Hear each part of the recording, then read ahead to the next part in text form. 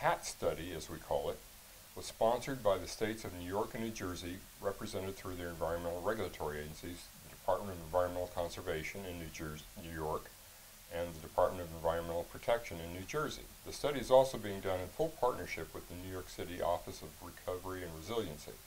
In this presentation, we have 7 topics that we'll be going over: the study's update status, the summary of scoping comments, the refinement of 2 alternative concepts, the explanation of preliminary benefits and costs, next steps, key items for further study, study schedule, and then contact information. Study status update. The study covers a vast geographic area, 25 counties covering both New York, northern New Jersey, and covers all of New York Harbor estuary and all the tributary rivers to the head of tide, which on the Hudson River goes all the way up to Troy Lock and Dam. The geographic area covers 16 million people and has fairly high coastal storm risk, as experienced unfortunately through Hurricane Sandy and its repercussions. It's the most densely populated of the 9 focus area studies coming from the North Atlantic Coast Comprehensive Report. The study right now is just completed the interim report release, which is a non-decisional information document that we released to try to get information out to the public regarding what studies we performed in 2018, as well as the comments and responses to those comments that were received from the public through the scoping process that was done through the summer and fall of 2018. The study was begun with the signing of the feasibility cost-sharing agreement, which cost-shares the study 50-50 with the 2 states. The cost-sharing agreement was signed on July 15th of 2016 and starts the clock for the study.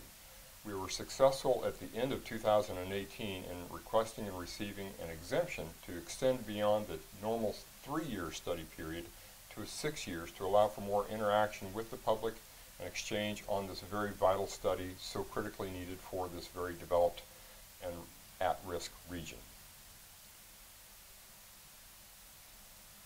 The study was announced in the Federal Register in February of 2018, and starting in July going through November, we had a 122-day scoping process.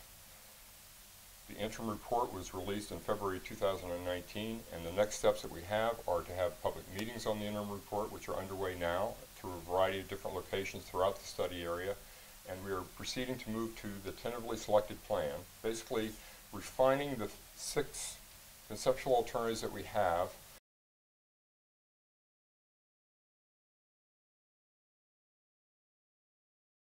that might best address the coastal storm risk that are facing the region. The ongoing work that we're doing now is basically refining the 5 alternatives, trying to refine them further, looking at their environmental impacts, their cost, refining the engineering designs. This all leads to what the Corps refers to as the tentatively selected plan milestone, which is scheduled for January of 2020. Once we release the draft report in March of 2020, we'll then have a number of additional public meetings to discuss that report and to solicit comments from other agencies as the public. Those will then be used to further refine the alternatives and to move forward to the final report, and ultimately the study concludes with the Chief of Engineers report, which is a recommendation to Congress made by our Chief of Engineers and headquarters that is scheduled to be done in July of 2022. This is an overview of the comments received from the public and agencies during our NEPA scoping period, as well as our responses. We had a NEPA scoping period where we had significant and robust public engagement. During our NEPA scoping period, we had 9 meetings total in 6 locations where we met with 705 meeting participants. During the comment period, the Corps of Engineers received 4,250 submissions of comments, which is a very robust and active public engagement for this study. The majority of the comments were identical. In fact, 77% of them came from form letters, and there were many common themes and repeat comments. So comments came from members of the public, from municipalities, elected officials, as well as federal agencies. We grouped the comments into 7 major themes that were resounding throughout all of the comments, and we identified 393 unique comments. and developed responses for each unique comment, and those can be found in the Public Engagement Appendix to the interim report. The 7 themes are environmental impacts, scoping process, storm surge and sea level rise, cost and construction, overall study process, and induced flooding, and navigation impacts. So I'm going to go through the major comment themes, what was said, and also our responses. So of the comments that we received in the 7 major themes, 88% of commenters commented on the scoping process itself, requesting additional time or additional meetings, or requesting more comprehensive information and details about the alternatives to be provided to the public. So in response to this, we did hold 4 additional meetings, and the comment period was extended to last 120 days. 30 days are what's required by law for NEPA scoping. We also released the interim report, which is available on our website, and is not a traditional report or release that we do. It's not required, but we wanted to get some more information out to the public in response to this overwhelming request for more information. Also, the public engagement process, by starting it early through NEPA scoping, allows the rest of the study to be shaped by the input that we receive from the public.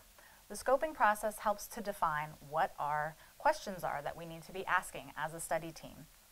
And having that local knowledge and local input as we frame out what the questions will be is critical to helping to scope our studies. And that's why we hold the scoping process early before all of that information is available, to allow for meaningful input into the study process. Another common comment that we received from 84% of commenters, in fact, was a concern that the study would only address storm surge and not sea level change. Because chronic flooding is exacerbated by regional sea level change in this region. And if you take anything away from our information that we're putting out to you, I hope that this is one thing that you take away. And that's that our studies, all of the alternatives, do include measures that would address regional sea level change. And what we call them are complementary measures, or measures that address frequent flooding. And the reason that we use the term frequent flooding and not just sea level rise flooding is because it's a bigger catch-all phrase that includes the flooding that you would see that would increase due to sea level rise, but also the existing frequent flooding already happening in some of the low-lying areas of our study area that have high tide flooding, sunny day flooding, that are already existing problems in the study area. So we have added more information on sea level change, and we will be refining those complementary measures as we move forward in the study. 91% of comments expressed concern about potential environmental impacts from the alternatives that are being considered in this study. The concerns range from how would storm surge barriers or storm surge gates potentially affect tidal flow, how could it affect water quality, wildlife, ecology, PCBs that are already in the system, and as well as potentially exacerbating combined sewage overflows that are already existing problems in many parts of the study area. And this is a concern that the study team takes very seriously, and we know that environmental impact analysis is going to be a very big part of this study effort as we move through the various phases. We are doing a tiered NEPA analysis for this study, which provides more opportunities for public engagement and feedback on our various alternatives than the typical NEPA process. And during this period, all of the potential impacts will be analyzed. First, at a more conceptual stage, as the concepts are largely conceptual still, and then in more site-specific detail as we refine and develop our alternatives further. 66% of commenters also were concerned about potential impacts to navigation that could result from storm surge gates in the water. They were concerned about recreational and commercial maritime activities and how those might be impacted, or restriction of vessel movement, and also concerned about the potential of in-water gates to cause additional sedimentation in the shipping channel. So this is something that we are going to look at very carefully for any in-water gates that move forward for further analysis. We will need to do a navigational traffic analysis of any of these barriers if they do move forward. And we will be looking for ways to minimize, mitigate, and avoid potential impacts to navigation, as well as looking at potential sedimentation impacts through modeling of the alternatives. 77% of commenters were interested in the cost and construction duration of the various alternatives. They wanted to know what those would be for the alternatives and also what the non-federal partner responsibilities are in terms of cost sharing as well as implementation. For example, if the non-federal partners decided that they were not interested in moving forward and cost sharing, partnering on an implementation that's recommended, what would happen going forward? And so our cost appendix to the interim report has a lot of information on this, including detailed information of how we developed our cost estimates at this early stage, as well as the construction duration, which varies greatly over the alternatives depending on what measures are included. The Corps of Engineers does not do any actions unilaterally. We always partner with a non-federal partner who cost share in the majority of our studies. And on this one, the study is cost shared 50-50 between the non-federal partners, which are the state of New Jersey and the state of New York, and that is split equally between them, and the federal government. And moving forward, if any of the partners were to decide that they don't support the implementation of the project, then that would not move forward until an eligible party steps forward to cost share. 74% of commenters were interested in the overall study process. They wanted to know more about how the alternative selections were made and what the study timescale would be, as well as what was assumed in terms of sea level change and future without project conditions is what we call. So basically other projects going on by others or by us, but separate from our study that could potentially affect how things work on the ground and need to be considered in how we design and consider and evaluate our alternatives. So there's a lot of information on this again in the interim report. We have fact sheets on all of the studies or projects that are included in our future without project conditions that you can read up on. And we have more information about what assumptions we made for sea level rise, but the short of it is that for this preliminary analysis, we used the intermediate USACE curve for projections of what intermediate sea level rise would be in this area. And that's because we don't yet have probabilities on the likelihood of any of these curves occurring, and so we went with the middle. But going forward, we also plan to look at the historic or low end and the high projections. And we also take adaptability very seriously in the Corps of Engineers. So when you're planning for uncertain future conditions, there really is a lot of uncertainty, and you have to be able to adapt to that, especially if you're considering large infrastructure solutions.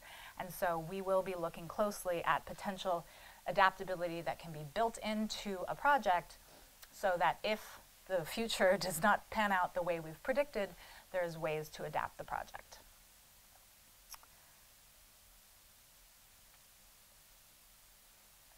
Finally, 72% of commenters were concerned about the potential to induce flooding.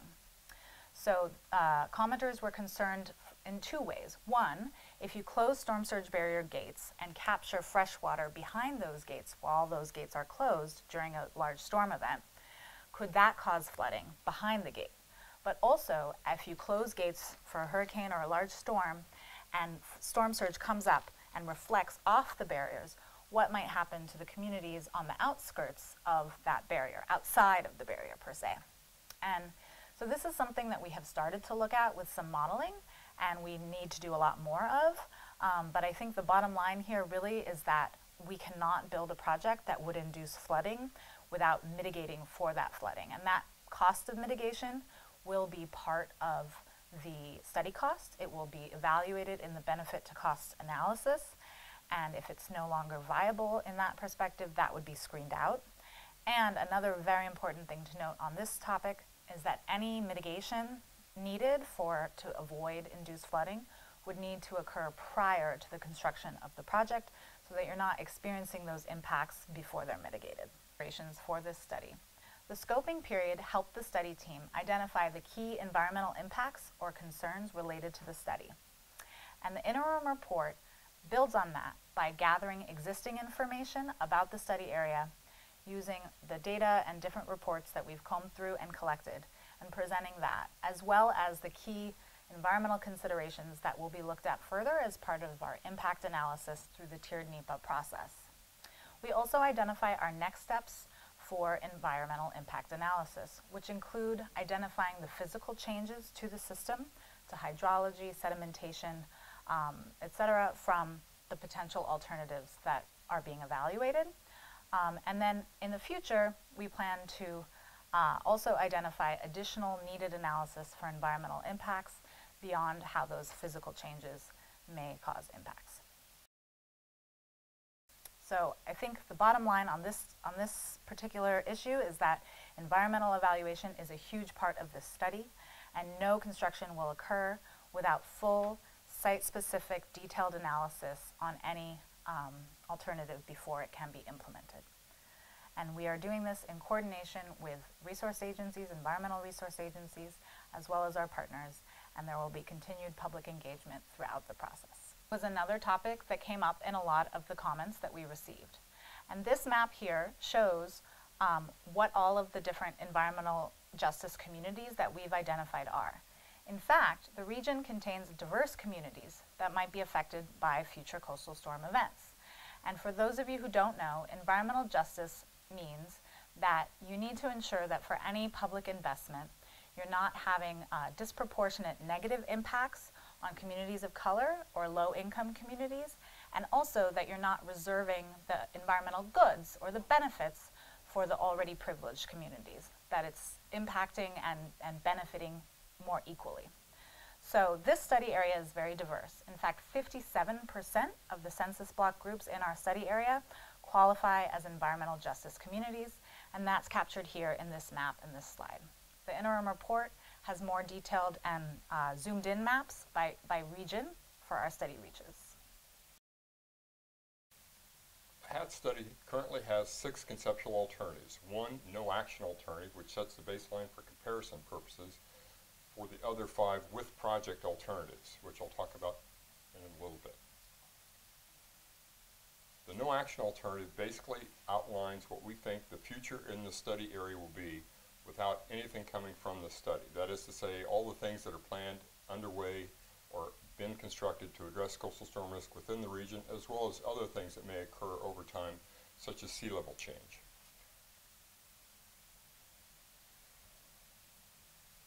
This slide shows all the other projects that are assumed to be in place as part of the no action alternative. There's a number of shore protection projects underway or being planned by the Corps as well as other agencies that address a number of different areas along the coastal storm, along the shoreline within the study area. The dots that are shown on this are primarily non-structural measures that are being done on critical infrastructure such as hospitals and railway stations. We basically remove these areas to the extent that these projects are going to protect those areas from coastal storm risks. We remove those from our analysis so that we don't double count the benefits of our alternatives. So it's an apple-to-apple comparison. So it's very critical to track these projects as the study proceeds.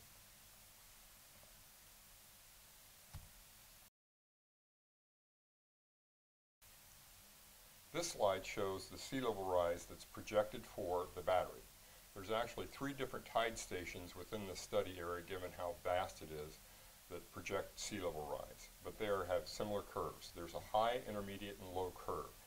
On this curve, where you can see on the bottom left, the little squiggly line is the actual measured average annual sea level rise at the battery. Based on that trend of the last 25 years, we're using the intermediate for the preliminary analysis, but as the study proceeds, we anticipate doing sensitivity tests, at least for the high projection also, given that we don't know what the future holds.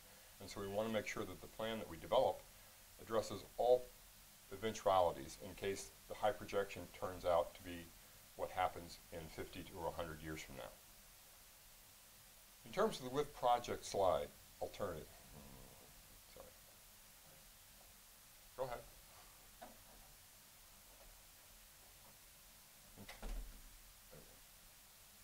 In terms of the with project alternatives, we have 5 conceptual alternatives that have been outlined in the HATS study that span the spectrum from large in-water structures to solely shoreline-based structures at the other end. They're very conceptual at this stage of the study, but they do address some of the different approaches that have been used in other areas, as well as what might be thought of potentially feasible in this location as well. So to compare between these 5 conceptual alternatives, we've designed and come up with cost and benefit estimates for each alternative that address a particular storm event, which we've selected for this initial evaluation to use the 1% probability event, otherwise known as a 100-year storm, plus intermediate sea level rise. So we designed all of the structures and all of the various alternatives to that same measure, given that the 100-year event in some areas of the study region have a 12-foot inundation, whereas in other areas it's well over 20 feet. So the design that you do in different locales is very different. So, in terms of the benefits that were estimated, we used 2 different methods that will be discussed later. One was basically using a monetary method using a core existing model, and the other was using a GIS analysis. The GIS analysis basically estimated that in this study area, the 100-year event would cause a flooding of 291 square miles of area. It also did a risk analysis looking at different exposures for different critical infrastructure, property, population density, and other critical factors such as social vulnerability.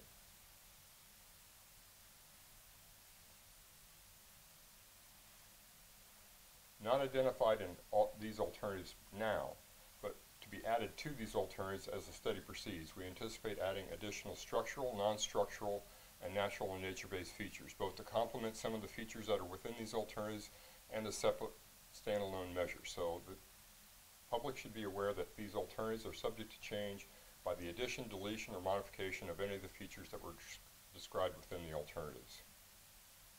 For the operation of the surge gates, we assumed as a constant condition that the surge gates would initially be operated for the 2-year storm event, which would say once on average every 2 years. But as sea level rise occurs, that would increase, and that is one of the main factors in the study as it proceeds for the surge gates, is to define when and how they would be operated and for how long, given that it has a big effect not only on the economics of the project justification, but of the engineering in terms of the complementary features that would go along with surge gates, as well as with the environmental considerations associated with surge gates.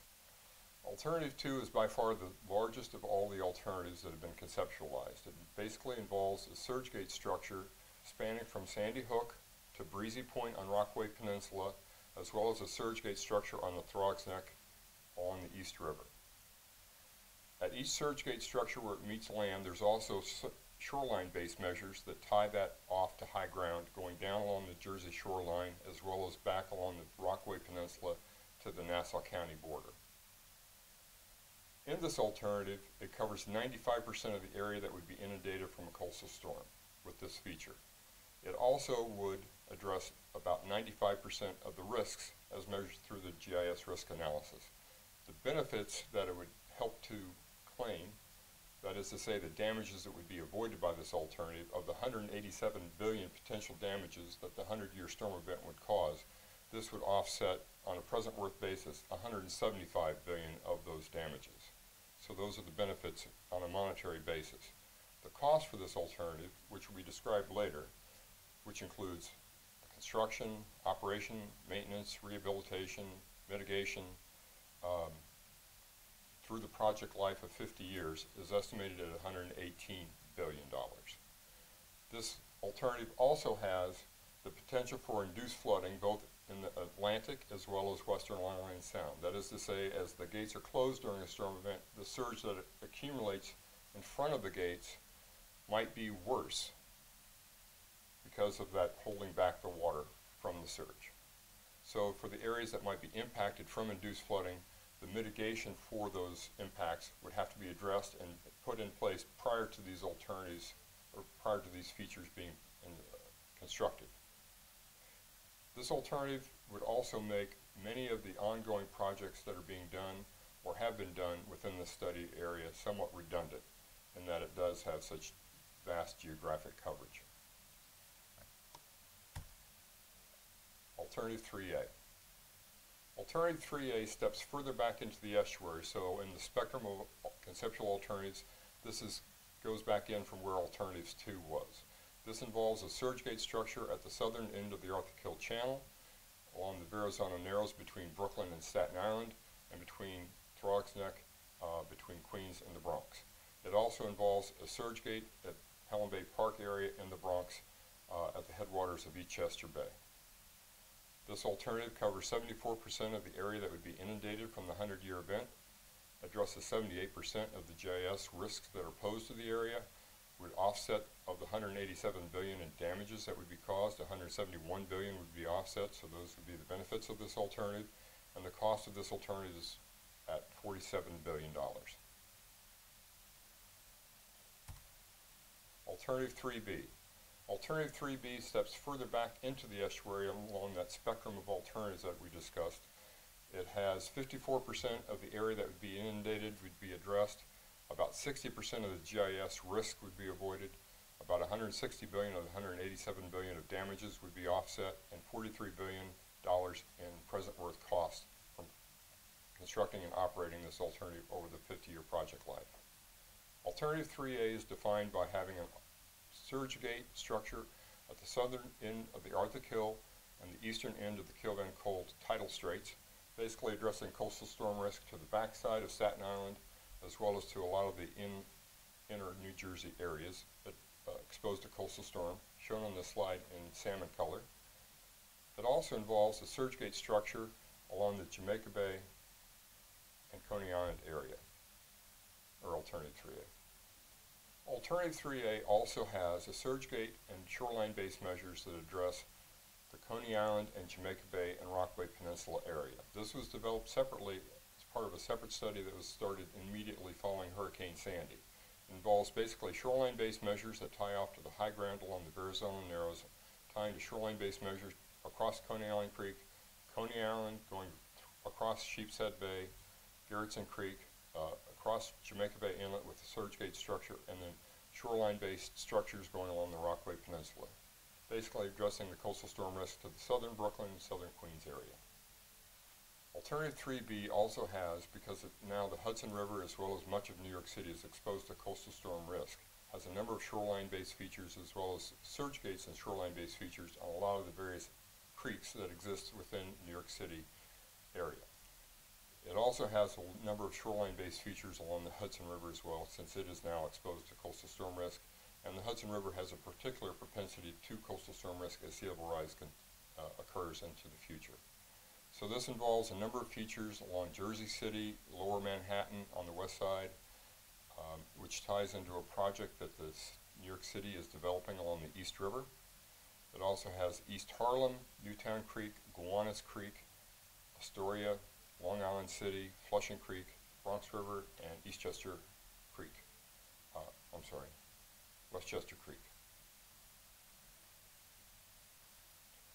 In terms of area covered, Alternative 3B covers 54% of the area that would be inundated, 60% of the GIS risks. Of the $187 billion in damages, it would offset $161 billion in benefits at a cost of on a present worth basis of $43 billion. Alternative 4 steps further back into the estuary. It's largely the same as Alternative 3 in terms of the Hudson River and New York City area. It is different though in the New Jersey area in that instead of having a barrier on the Arthur Kill and KVK as is 3B, it has a barrier on the Hackensack River, which ties into high ground with shoreline-based measures. Of the area that would be inundated by the 100-year event, this would address 34.5% of that area. It would offset the risks to the resources in the region of 42% of the $187 billion in damages that would potentially occur over the project life. This would offset $148 billion at a cost of $32 billion on a present worth basis. Alternative 5 is defined by only having shoreline-based measures, no large in-water structures at all.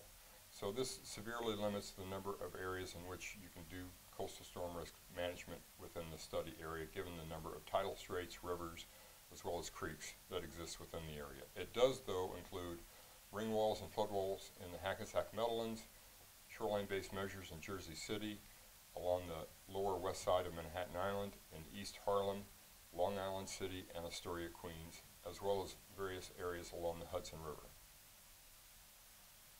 The upcoming dates on this study. We have public meetings that are going on in the March and April of 2019 time period. We plan on releasing the draft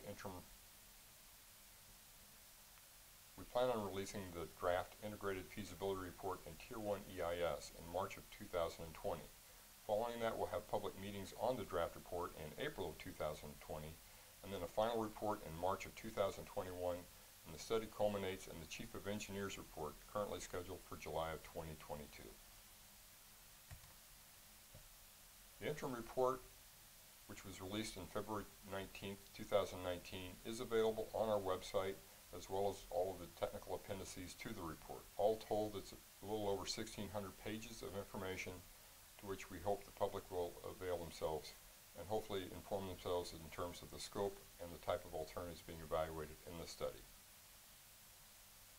There are a number of public meetings being held on the interim report throughout the study area in the March and April time periods of 2019.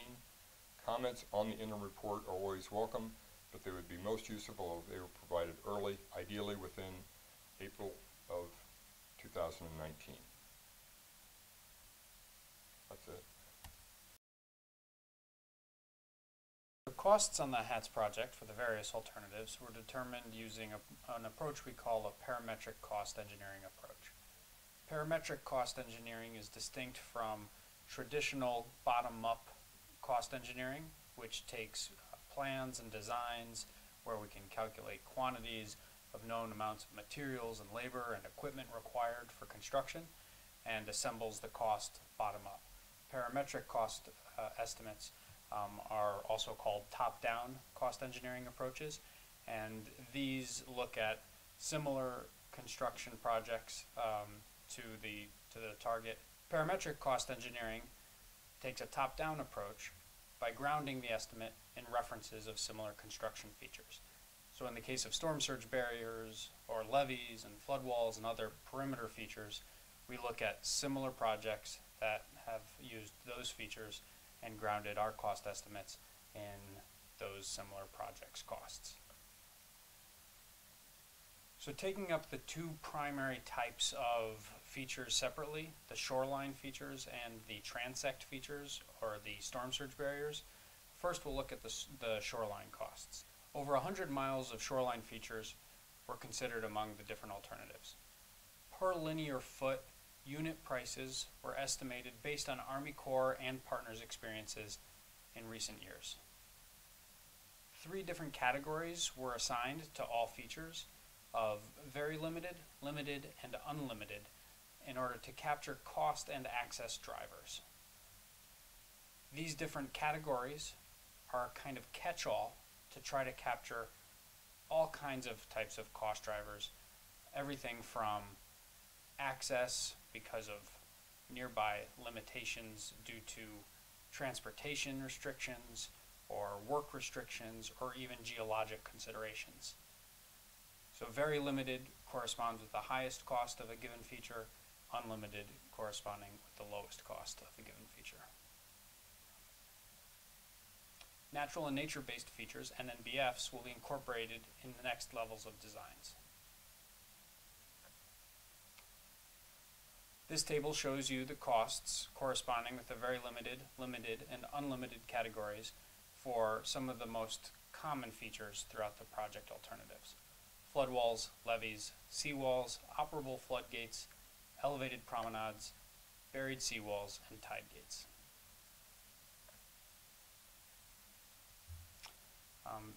On the HATS project, the parametric approach was a refinement of the NACS approach that was developed in 2013 and applied to the specific conditions here in New York and New Jersey.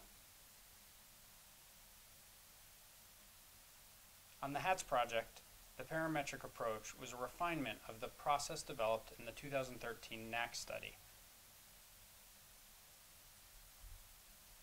We refined the NACS study's parametric approach by incorporating additional references and applying it to a higher level of design and the specific conditions of the New York and New Jersey harbor as we've begun to design it.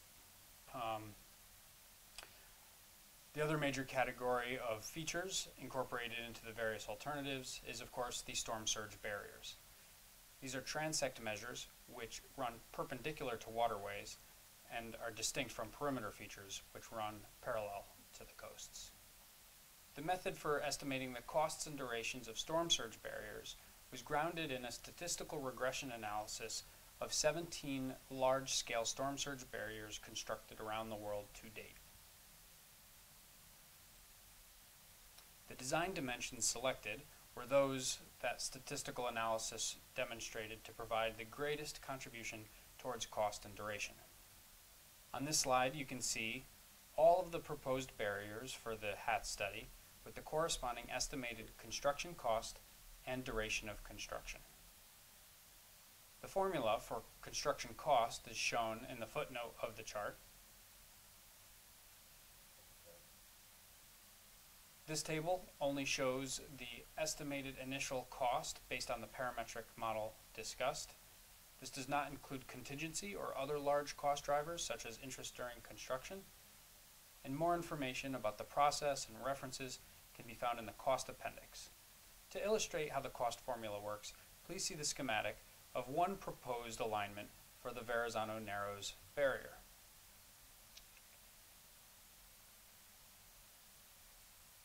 This sample barrier, like the others in this study, can be separated into three parts.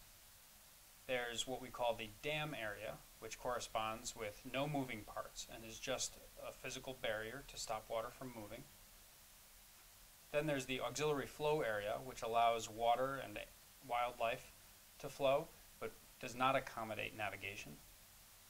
And then the largest of gates are the navigable areas, which accommodate navigation, recreational or industrial or otherwise. The statistical model we developed based off of the 17 reference barriers produced a formula that estimates about $3,000 per square foot of dam area, $14,000 per square foot of auxiliary flow area, and $19,000 per square foot of navigable area. And this is how we build our cost estimates for the storm surge barriers. On this slide, you see the total cost broken down by estimated construction cost, environmental and cultural mitigation, real estate, interest during construction, planning, engineering and design, and supervision and administration, operations, maintenance, repair and rehabilitation, and then the total sum of all those, and then finally the durations expected for construction of each of the 5 alternatives. This summary slide distills all of the cost estimates for the respective storm surge barriers and perimeter features for each of the alternatives.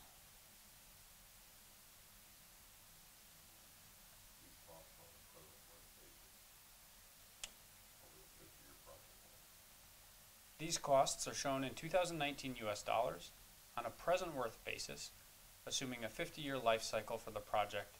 Duration corresponds with the construction duration for that feature of that alternative which has the largest duration. Army Corps Coastal Storm Risk Management feasibility studies acknowledge all 4 accounts but focus on the National Economic Development account. This analytical limitation has been acknowledged in the North Atlantic Comprehensive Coast Study, and attempts to capture the remaining 3 accounts made some progress through the use of GIS data sets in the Comprehensive Coast Study. However, no method that considers all 4 accounts has been approved for use in Army Corps studies to date. Accordingly, for now, the study team will identify, on the broadest terms, the national economic development benefits for this study, while acknowledging that such an analysis needs the remaining 3 accounts to be complete. So that's already one partial here. We're just doing 1 out of the 4 accounts. Now let's dig a little deeper into the National Economic Development Benefits category. Benefits are achieved through reducing flood damages to structures and their contents, reducing emergency costs and cleanup costs, and reducing lost productivity due to transportation delays. This is by no means an exhaustive list, It's just enough to give you an idea of the benefits that can be monetized under national economic development. And of these benefit types under national economic development, we focus on reducing flood damages to structures under content in the interim report. What does this mean? It means that we are looking at the depreciated replacement value for these structures under content, but that's not the whole picture. When you look at a library, it is more than just the building, the books, and the equipment inside. It's also a community hub and learning center. Roads, their physical value is a fraction of their actual worth, which is getting people to their jobs to increase productivity to society. These are what we call secondary and tertiary effects, and they are very hard to capture in the accepted Army Corps benefits models. So the monetized benefits in the interim report are very partial. Slide 30. The monetized benefits that appear in the report were calculated through a model called the Hydrologic Engineering Center Flood Damage Analysis, also known as HEC-FDA. It focuses on structures and their contents. So why did we use it if it's so limited? Well, for one, it produces the monetary outputs needed for national economic development benefits. It's been used in a lot of Army Corps studies also, so that allowed us to leverage information from existing studies instead of running out to collect more data. Also, it allows us to track the performance of an alternative over time and also to plug in sea level rise scenarios. For this interim report, we use the intermediate scenario, although we will look at the other scenarios of high and historic for the draft report in 2020. Now, as an alternative way to calculate benefits, we also considered using GIS-based outputs to be more inclusive and capture the 4 principles and guidelines accounts. So the details are on the next slide. Slide 31. Here is the GIS risk analysis resulting in a composite risk index. You can check, there is a poster online that you can refer to on the study website. Now basically, the study team and stakeholders communicated on what was important to them. Infrastructure, population density, building value, social vulnerability, employment, and cultural resources, resulting in weights for the exposure index, the blue box at the bottom, to describe what's at risk from flooding. Next, we take into account the probability of flooding, which is the yellow box in the middle, which then, put together with what's at risk from flooding, generates a composite risk index. This composite risk was used to create an output representing benefits from damages avoided, analogous to the National Economic Development benefits from HEC-FDA, but including the other 3 accounts from the principles and guidelines. Here are the preliminary benefits from both HEC-FDA, so those are the NED benefits, and the GIS analysis, that's all 4 accounts, presented here for comparison. Note that even as a very partial picture, the NED benefits are of very large scale, going into hundreds of billions. The GIS results roughly follow the same distribution as the monetary benefits, but over a larger range. Now, the numbers are very large in part because they're in present value over the whole over many decades. The next step is to determine what a period of analysis is, which is 50 years, typically starting from when the project is complete and we are accruing benefits. Once we have that period of analysis identified, then the benefits are presented in an annualized form. So that will be not as large. As part of the refinement on the conceptual alternatives, the study team came up with preliminary benefits as presented in the interim report. So I'm going to provide some context on what these numbers actually include so that you can participate more meaningfully in the steps to get to the tentatively selected plan in 2020. There are 2 things to keep in mind as I go through the explanation. The first is that these benefits are partial estimates. There is not enough information for a recommendation. not even a tentative one. The second thing is that there are many investigation needs to get to the tentatively selected plan. And this is where your feedback is going to be the most productive in our planning process. Which investigations are most important to you? Is it the induced flooding impacts, tidal exchange, salinity, or navigation impacts, among many others?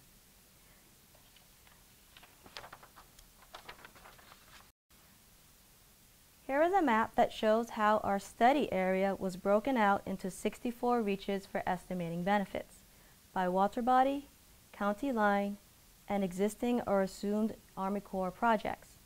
Do you see how the south shore of Staten Island is broken down?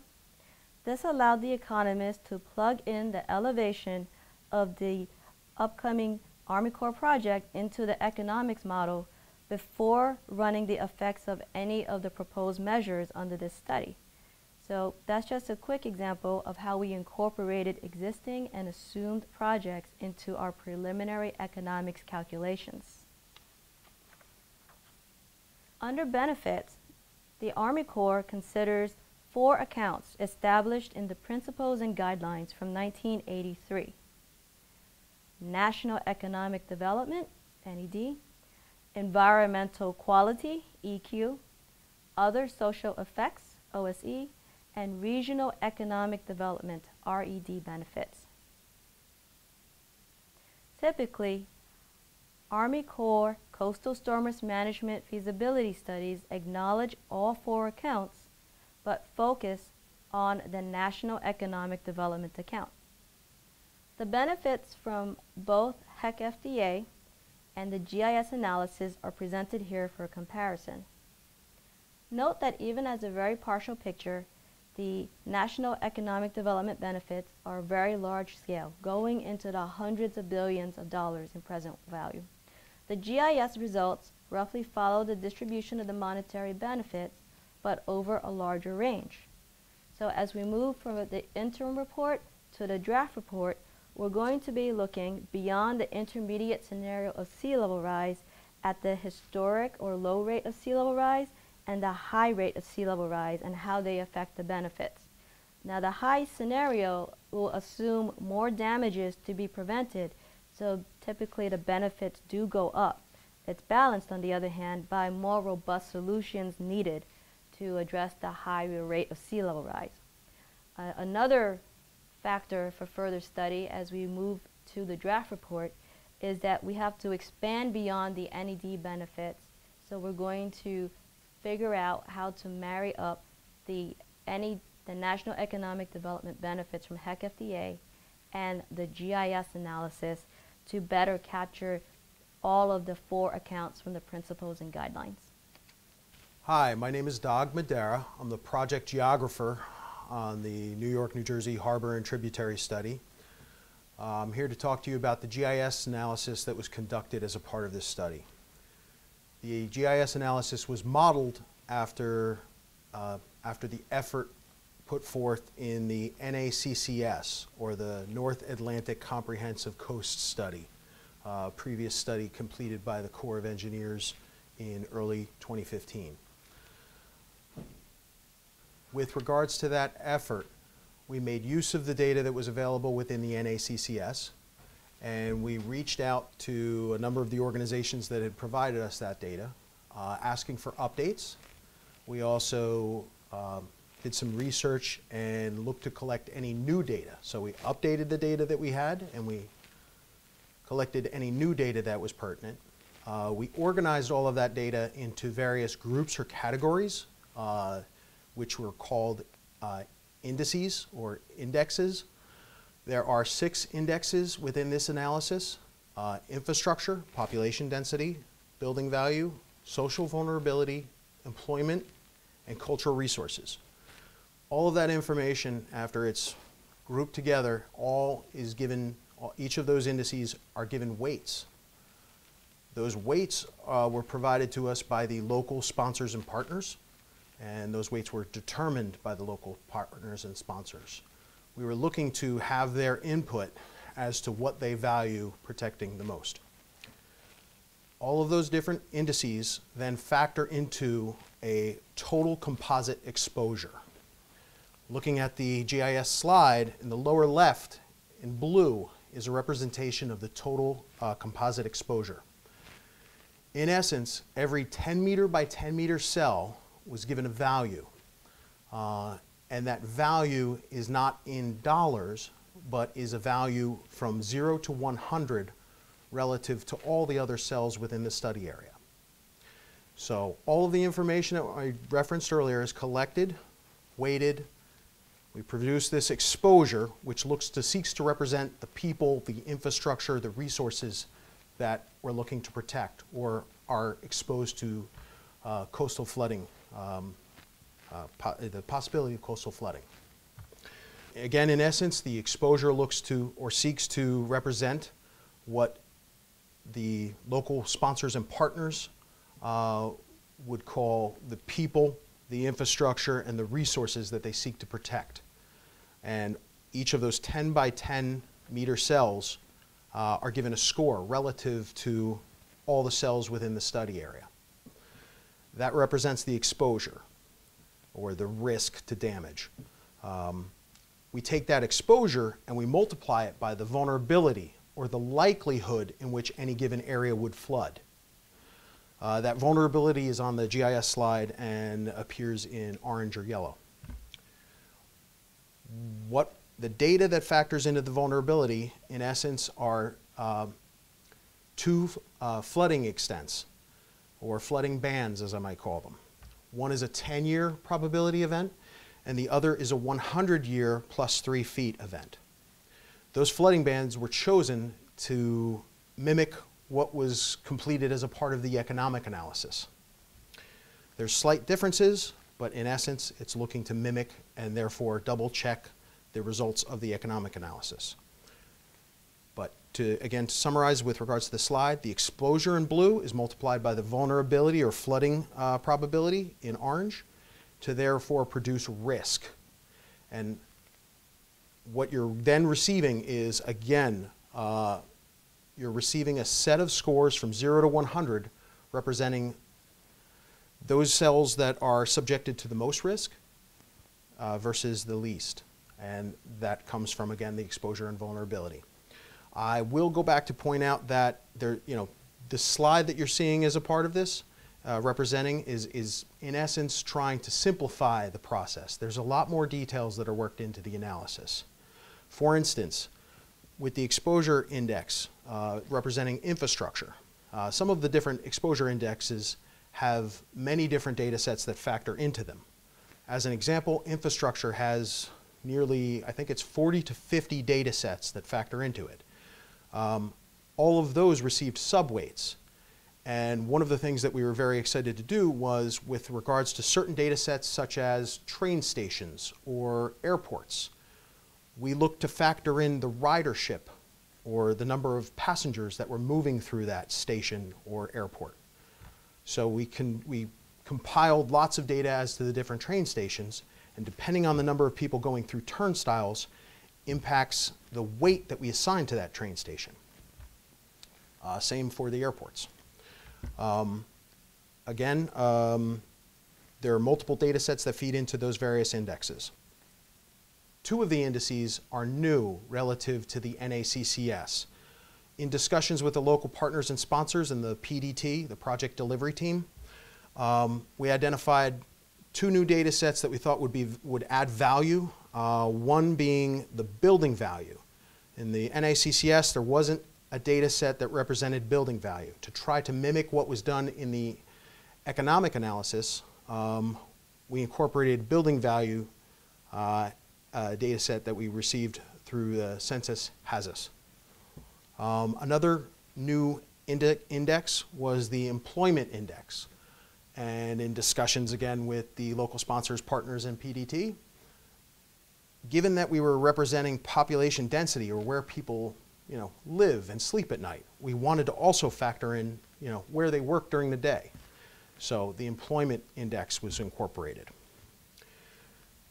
As to some other details that I can add to this slide, the vulnerability those flooding extents, those were determined with the most recent output from a modeling effort called ADCIRC that was produced by the NACCS effort, the North Atlantic Comprehensive Coastal Study. So it's making use of the most recent data that we have with regards to flooding extent and water levels. And it also factors in a number of future without project condition projects.